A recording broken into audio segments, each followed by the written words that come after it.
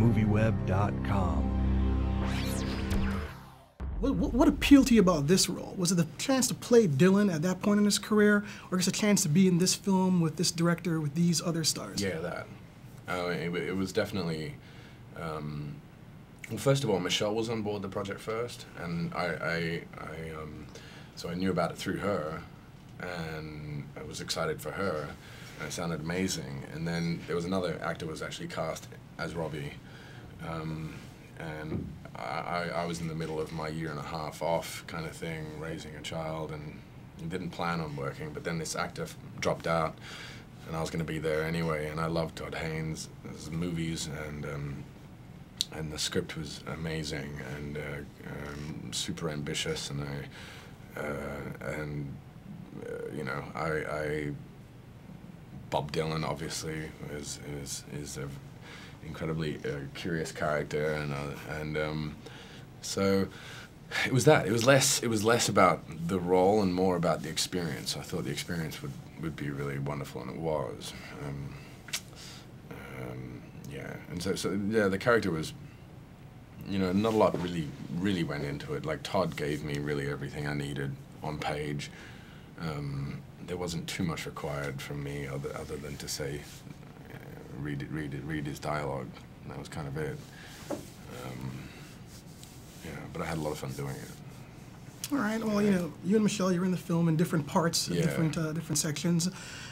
Being a family man, a family couple as you are now, is that a good way to play it for you guys? I mean, do you go support her when she's on her film, and then she comes supports you when you're on your film, or just do the same film together? That's a funny question. Yeah, that's the way we did it. Yeah. She's very good in the movie too. She is. She's a great actress. She's a wonderful actress. Yeah.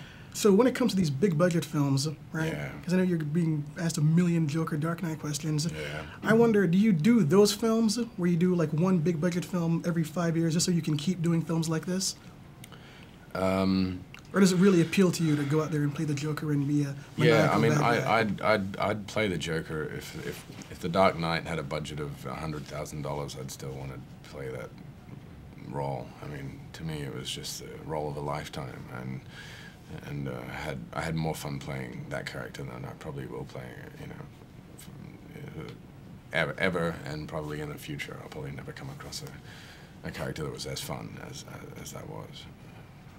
So yeah, it just so happened to be, you know, this wonderful character that was a part of this huge machine, and so yeah, it was exciting. It was a lot of fun. I love Ang Lee. I worship the ground he walks on. I've had a chance to interview him twice in the last few months and actually have some drinks with him. And I just want to ask you, what's it like to work with a man of that talent and grace, and then work with like Christopher Nolan and Todd Haynes? Is there any common string that these great and creative abstract directors have that is ubiquitous amongst all of them?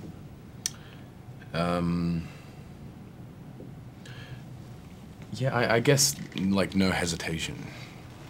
You know, like their choices are instinctual and they're immediate. Like there's not a lot of second thought to their direction. Like they know exactly what they are after.